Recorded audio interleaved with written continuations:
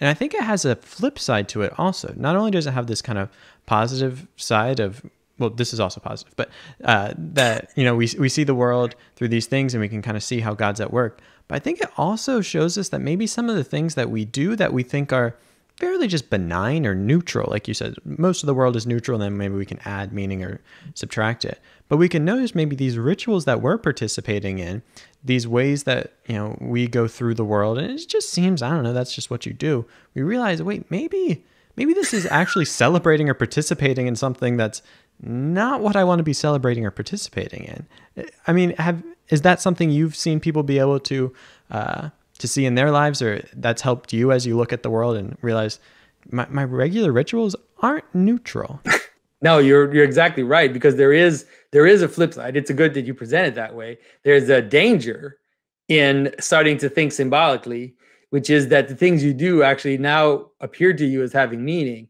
And so the idea, like, let's say, like, not some Christians have this idea that I can basically do what I want if I don't break the rules, right? I can kind of do what I want if I don't do the things that God said are sins.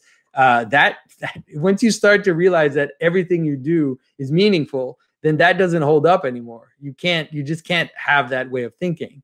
And so it doesn't become an idea of like rules that I break or that I don't, but it becomes the notion that all the acts that I do are embodying patterns and are celebrating things. It's like all the things I do are always celebrating the reason why I'm doing them. And so that will definitely transform the way you see yourself. And you realize that you actually sin a lot more than you thought. And just because you're constantly acting in ways that although you could say, even like, you could say as an ethical person, it's not necessarily unethical, but it's definitely not celebrating. It's not moving towards this celebration of God, let's say.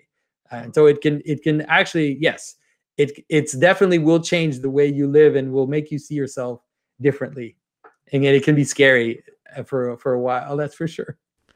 I think that shift from neutrality to the whole world being saturated with meaning really it can be disorienting for people, realizing that these things that I just thought were neutral, again, aren't. And wow, like you said, you might realize your life is maybe more sinful than you thought. And that I think often a lot of the Christian life is a progressive realization of our own need for God. And as we grow, we realize just how much further we are than from where we thought we were, even. That it's like, as I'm getting better, I'm realizing how much darkness there is, and there's even more to work on there.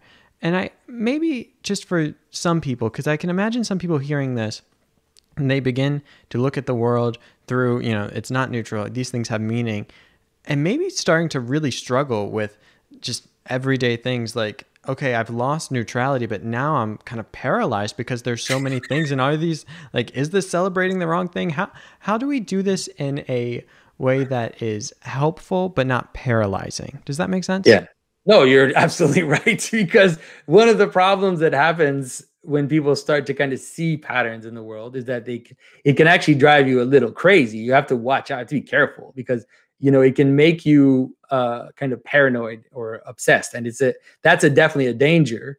The danger can be solved through love. I mean, you always have to remember that God is calling you, that God is kind of slowly pulling you towards Him, and you need to see the world in hierarchies. Like, what's one of the things in terms of symbolism that I always tell people about is that the world has hierarchies in it, and those hierarchies will kind of present themselves to you.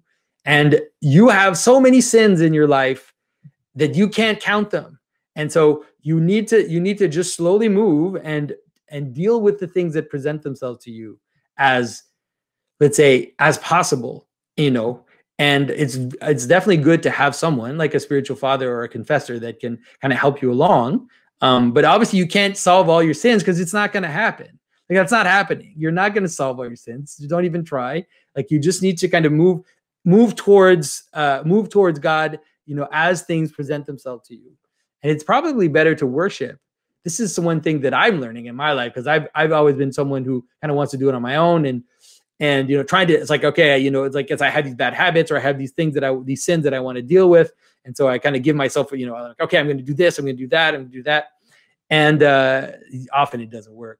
what I've noticed is that if I pray, like if I take the time every day to really, seriously pray, then my bad habits tend to diminish almost on their own. It's like if I focus on God, it's better than just focusing on my sins. You need to kind of have both at the same time, or else you're going to be in serious trouble. Like if you just focus on your sins, you're just going to fall into misery and despair.